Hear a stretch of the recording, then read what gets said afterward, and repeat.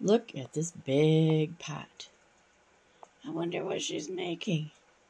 She's got some vinegar. Oh my. There's some jalapenos. Ooh, yes. And I wore my rubber gloves. Let's see what's in the pot. Oh my. Look at this. This is my big pot. And this is jalapenos, some hot Hungarian peppers, some green bell peppers. The red peppers are some of the peppers that had gone red, which only adds more flavor. There's onions, there's garlic, the vinegar, a little water, and some kosher salt.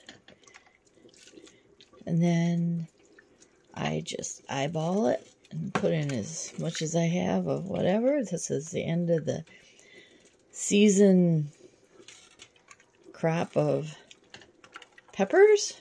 We picked them all yesterday. There was a hard frost the night before.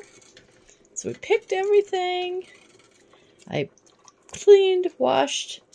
Oh, by the way, there's seeds. Oh, baby, there's seeds.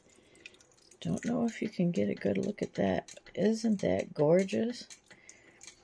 Gorgeous color. So I just like to bring this up. I put it on low.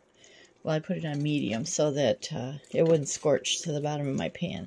And then just leave it to cook for a while. And it'll lose some of its color. But it will be wonderful.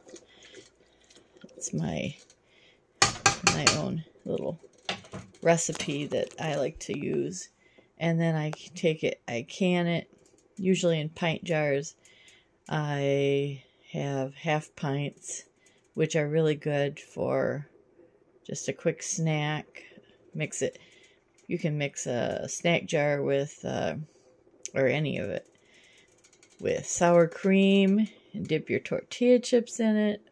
That's good. It makes a white sauce. What they call a white sauce at a lot of Mexican restaurants. And it's good on tacos and any of your tortillas, you know, any of your Mexican foods that you like a little kick, a little hot sauce. And then I've also mixed it with a quart or a can of diced tomatoes. Now, of course, I can my own diced tomatoes, so I mix it with my own diced tomatoes. By the way, the dog's getting a drink of water. Hi, Lucy. But this stuff comes out. It's so good. I put a jar of it in my chili when I make it. It's so versatile. We like hot stuff. I know a lot of people don't. But this stuff has so much good flavor. Did I mention there's garlic in it? Alright, there's red and green bell peppers. There's Hungarian hot peppers. There were some orange ones and some yellow ones. Some banana peppers, which those were orange and yellow as well. Then there was jalapenos. Some of the peppers did turn red, which doesn't hurt anything. And just chopped them all up through the food processor. And onions that I grew in my garden, diced those, chopped those in the food processor as well, and vinegar and water and salt. So that's all you need. Really good. If I was a good... Let's just walk over to the pantry and I'll show you what we do. Alright, sorry about any messes you might see. These are red hot Hungarian peppers. And I don't know if you can tell, but they're a little getting dry. The ones up here, there's one that's littler and it's really dry. And they're getting crumbly. And what you want to do is you dry them out, and then I take my little, like a coffee grinder, but I use it for spices. And you grind these up I smoked these also before I hung them up here.